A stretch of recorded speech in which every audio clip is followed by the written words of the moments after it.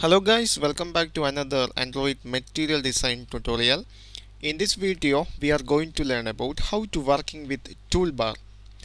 From Android version 5.0 onwards, the action bar is deprecated. So there is a toolbar is available from Android version 5.0.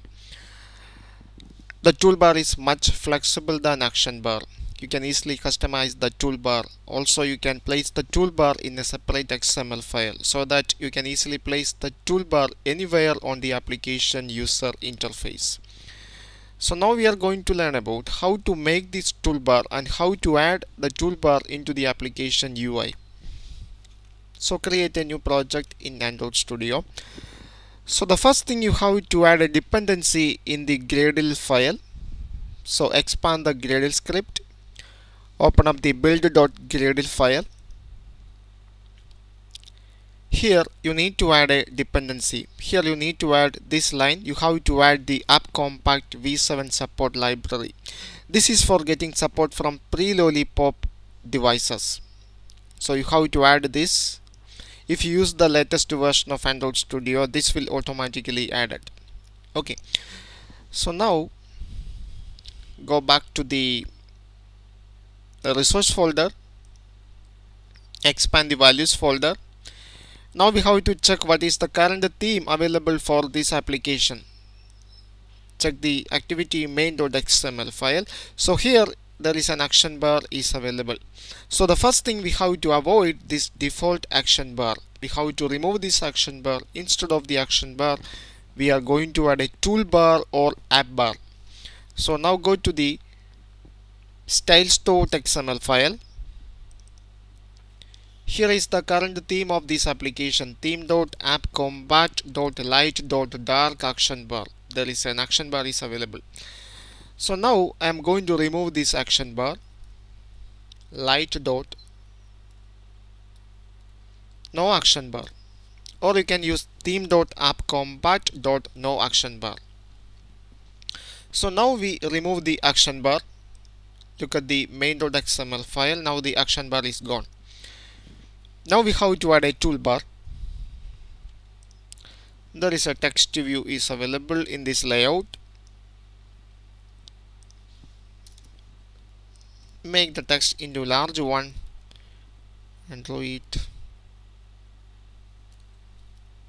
text appearance. Make the text as a large one. Okay. Now we have to create a toolbar. For that, we have to add a new XML file. You can put the toolbar in a separate XML file so that you can easily place the toolbar anywhere on the application UI. So right click the layout folder, and create a new layout resource file, and I name it as toolbar.xml. Now you have to specify a root element. Instead of this linear layout, here I am going to add a toolbar, and you have to select the v7 widget toolbar for getting support from pre-lollipop devices. Select that one and click OK. Now here we have a layout that contains a v7 widget toolbar. Okay. Now we have to make some changes on the layout of this toolbar. Here the height is match parent. Change that one into wrap content.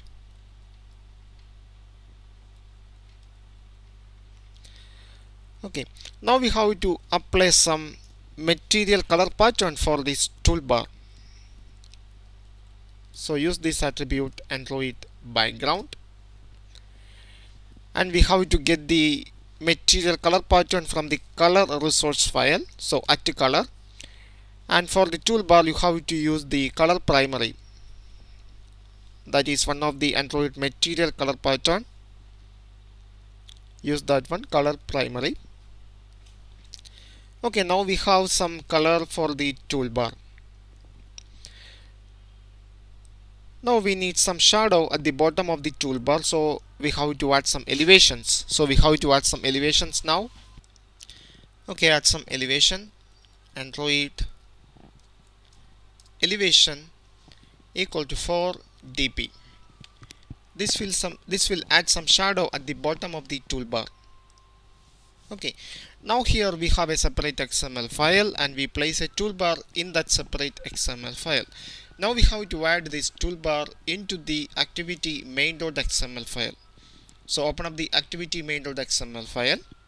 Now there is no action bar available. Now we have to add the toolbar. So here I am going to add the toolbar. For that you have to add an include attribute, include element. First here I am going to specify some ID for this element, Android ID plus ID. I name it as toolbar. Now we have to specify the layout file for the toolbar. So layout equal to, the file is available within the layout resource file and the file name is toolbar.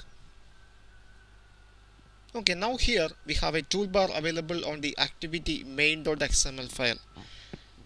So here there is some space at left, right and top. So we have to avoid this padding, remove this padding attributes.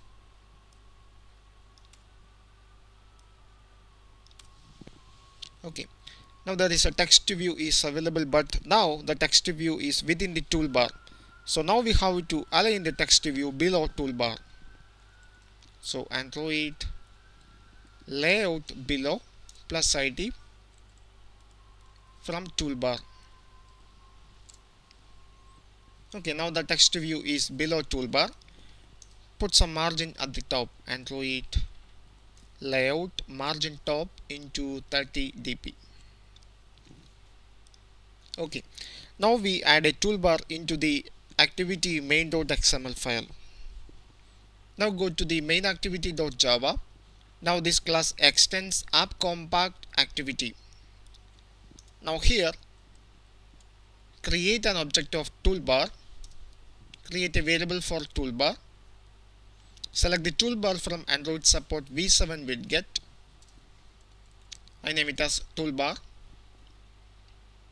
Now we have to initialize that variable toolbar equal to find the view by id r.id.toolbar. Typecast this one into toolbar. Okay, now we have to attach the toolbar as an action bar. So you have to call the set support action bar and pass the toolbar variable. This will set the toolbar as an action bar. Okay, now we successfully add a toolbar into the activity main.xml file. Now here I am going to run this application on a lollipop device and a pre-lollipop device. Here we have two Genymotion virtual devices. First one is on Android 5.1 and second one is on Android 4.1.